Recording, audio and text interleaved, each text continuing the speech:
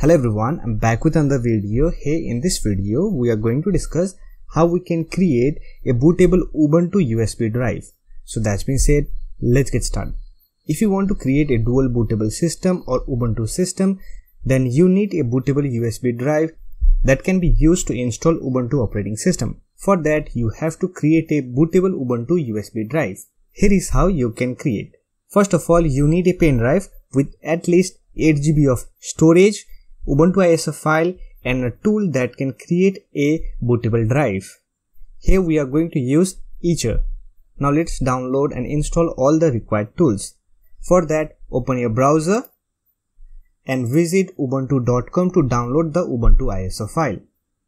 To download, simply click on this download option and here click on Ubuntu desktop and download the latest version of Ubuntu. Currently Ubuntu 22.04 LTS is the latest version. Here you can see the system requirement in order to run Ubuntu.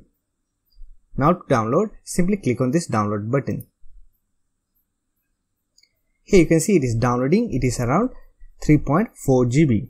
So let me cancel this because I had already downloaded the Ubuntu ISO file. After you had downloaded the Ubuntu ISO file, you have to download Etcher. For that, visit the link. Don't worry, I will put the link in the description box. Here, simply click on this download option and it will download the Etcher tool. For now, let me cancel this because I already downloaded the required files. Let me minimize the browser. First of all, you have to connect your USB drive to your computer. Then you have to install Etcher. Here simply click on I agree.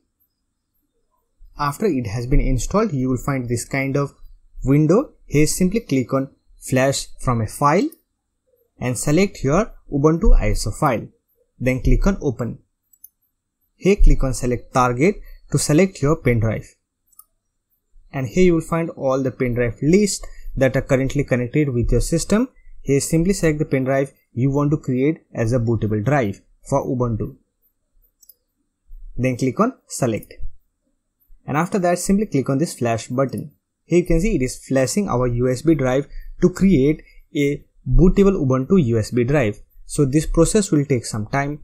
Wait until the process complete. After the flashing process complete, you will get this kind of window where it says flash complete.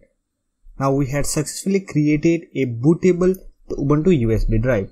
Now you can use this bootable pen drive to install Ubuntu on any system. So that's it. This is a simple method by which you can create a bootable Ubuntu USB drive. Hope this video was helpful to you. If you find this video helpful, don't forget to hit that like button and subscribe to the channel for more videos like this. Bye for now. See you next video.